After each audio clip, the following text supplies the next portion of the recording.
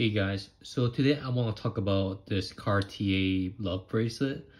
My dad got it in 1993 and it's size 19 and he gifted it to me a few years ago, and it was very beaten up, lots of scratches, and it was very foggy and not very shiny.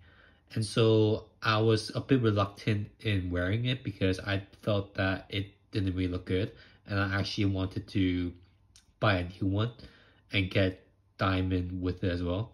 But in the end I didn't because it's a bit too expensive, the Cartier love bracelet, and it doesn't really hold its value. But I decided to purchase a polishing cloth, and as you can see in the clips just before this segment, uh, the love bracelet went from very beaten up to in a pretty decent condition. So this is how it looks like now. So as you can see, it's pretty shiny. You can't really see any scratches. There are some scratches where the polishing cloth could not take out. For example, over here, you can see some scratches over here. But aside from these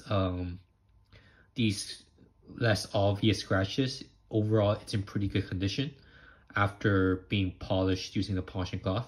And I had to push hard and rub hard onto the polishing cloth in order to get the bracelet to become shiny again. And so I used the MUJI polishing cloth, but I think there's a polishing cloth called the Town Hall Gold polishing cloth, and I think that works better. But I think in general, it seems that the polishing cloth, all the polishing cloth in the market work almost the same, and you have to push in really hard in order to make the gold look bright and shiny again. Or you could opt to use some polishing liquid, which my friends actually told me afterwards that would make it easier to polish the metal. So yeah, this is just a look at the Cartier love bracelet and how it looks like after being polished up. And I hope you like the video.